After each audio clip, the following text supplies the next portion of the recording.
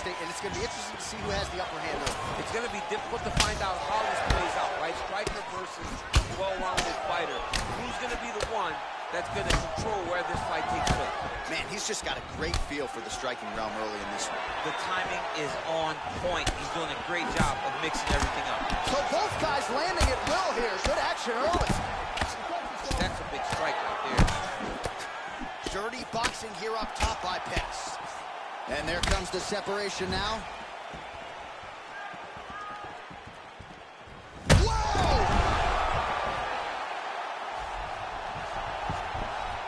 All right, side control now.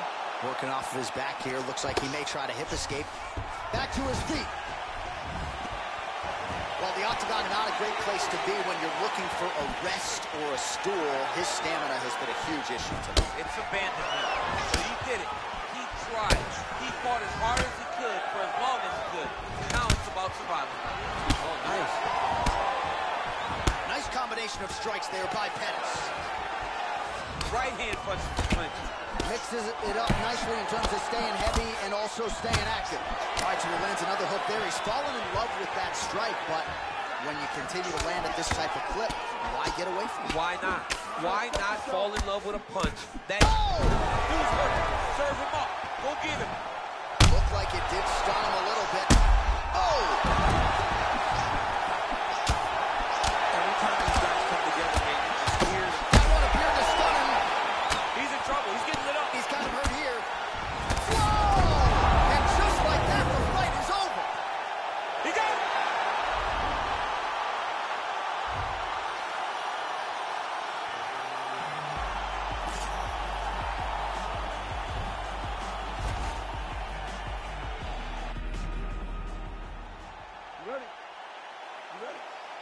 All right, crowd getting excited as this fight gets underway, and you hate to call any fighter on this UFC roster a specialist, but on one side, you have a definite striker taking on a true 5-2 approach. And you see a guy in the striker who... Oh, straight right. Rock'em sock him out of the suit here. So fighter a little bit stunned, holding on to him now, not doing a ton, just looking to recover. Big punch from the clinch. And now he engages in a Muay Thai clinch, and I think a lot of people watching wonder how you can control. All right, so now we are on the ground. Now he is in his wheelhouse. We'll see if he can get one of his submissions to pop here tonight.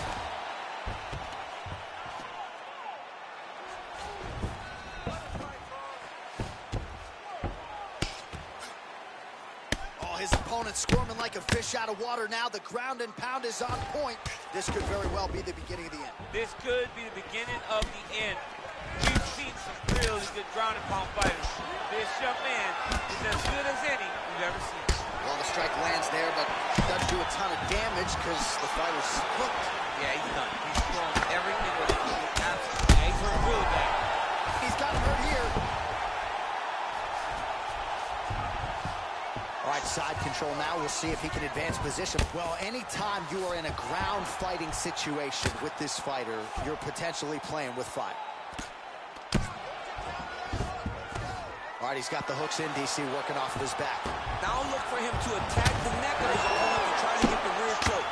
So 35 total strikes have landed for Anthony Showtime Pettis. I love watching this guy move on the ground. Another nice transition there.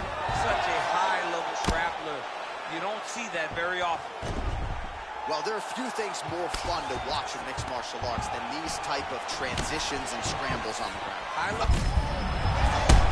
You don't really stand after you take a head kick like this.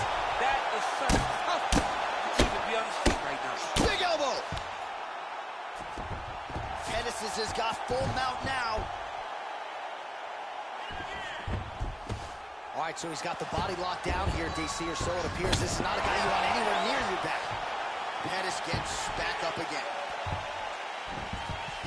All right, stacked guard here now. The feet are on the hips, DC, so for the top fighter, this is not at all ideal. No, this is not ideal, because now he has to try and stop his opponent from kicking him away. How do you do that? You attack the feet. You start grabbing the feet with the hands, lead with your hips, grab the feet with the hands, pass the feet to the side, and start to lead with your knee to try to get into side control.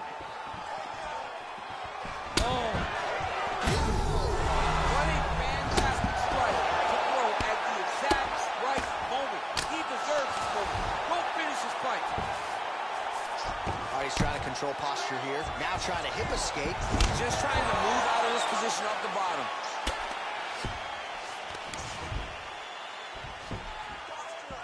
Pettis gets back up again. Nicely done. All right, so another swing and a miss. And I'd imagine if your gas tank is this low, you got to find times to try to preserve that energy and get yourself back to a place where you can actually dole out some damage. Yeah, you got to get out to space. Find places to rest and recover.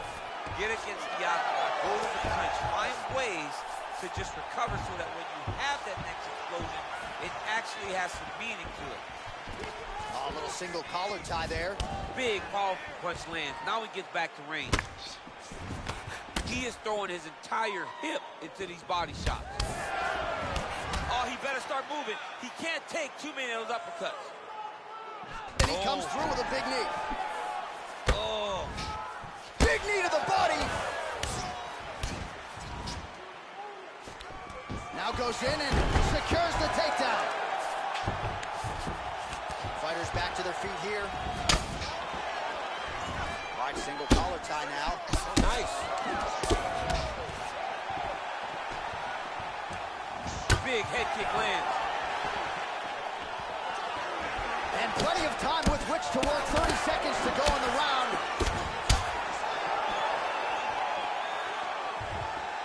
Wow, that right punch has been the money weapon for him tonight, and he landed it again there. If his opponent does not change something, he will continue to throw the strike until he makes him stop throwing.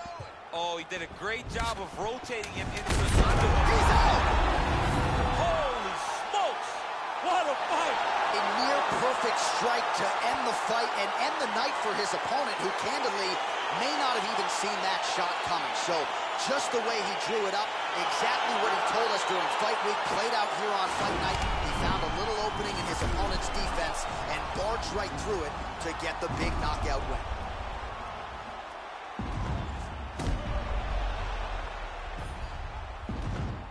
Well, hard to perform much better than he did tonight. A huge knockout under the lights.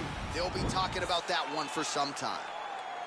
Ladies and gentlemen, referee Dan Murgliata has called a stop to this contest at 4 minutes, 50 seconds of the very first round. Declaring the winner by knockout, Anthony Showtime!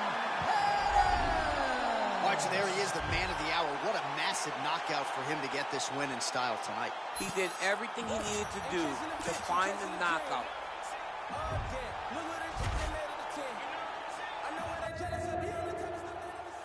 You ready? You ready?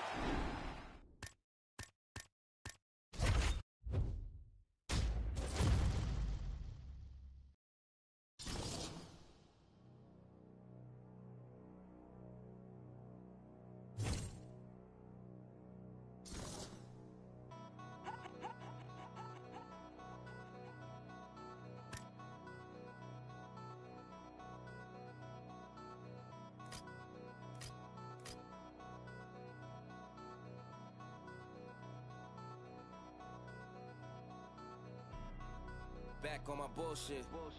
Back to back on my bullshit. Matter of fact, that was bullshit. I'm going back to back to back on my bullshit. Do it one time, they gon' think it's luck. Gotta hit them with the repeat. Do it 2 times, they gon' still doubt. Hey, now I got a 3-peat. Gotta flood the streets till they knee deep. Gotta stay woke, can't be asleep. All this fly shit don't be cheap.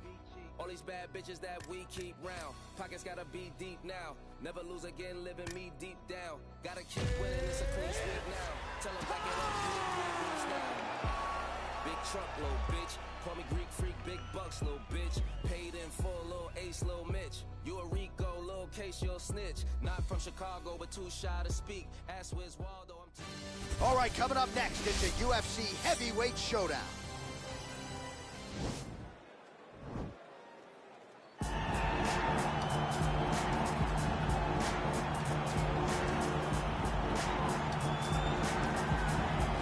Well, always exciting when this guy shows up on the fight card, Daniel. He is a true mixed martial artist. Not really any glaring weaknesses, at least, that he's put on film thus far. He's the new breed of fighter. Those kids that start doing everything at 6 years old. They start wrestling, they start doing jiu-jitsu, they start to box.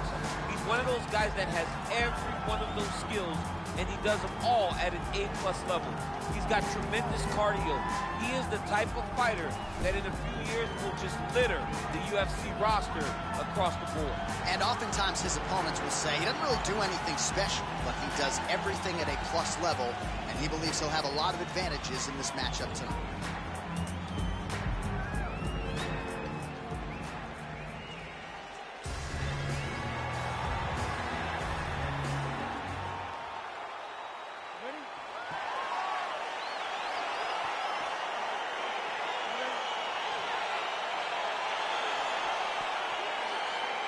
Well, for all the places we go in the world, few can hold up to this one. Good evening from T-Mobile Arena here in Las Vegas, Nevada. Opened April of 2016.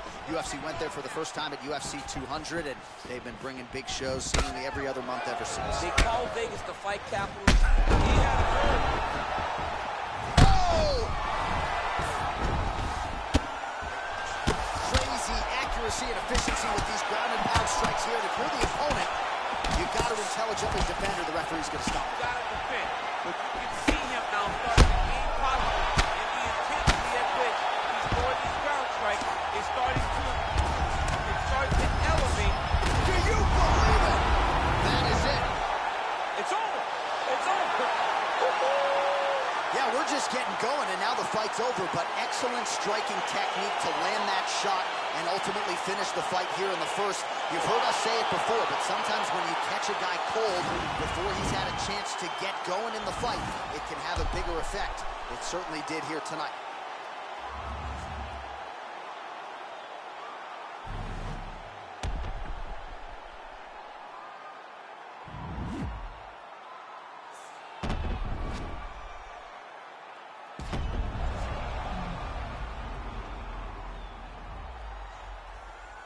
Now we go inside the octagon. Bruce Buffer with the official decision. Ladies and gentlemen, referee Yves Leving has called a stop to this contest at 41 seconds of the very first round, declaring the winner by knockout, Miller. Oh, there he is after a huge knockout win tonight. You going to the after party or what? I mean, I'm heading over there.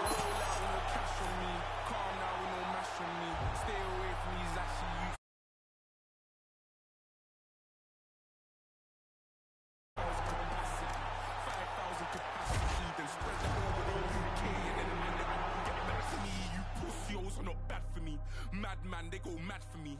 Who the went and gassed you up like you're good enough to be clashing me? Oh, please stop harassing me. Charge me up and put gas in me. Them little fish wanna try a ting. Oh man, the audacity. I got girl in my inbox sending me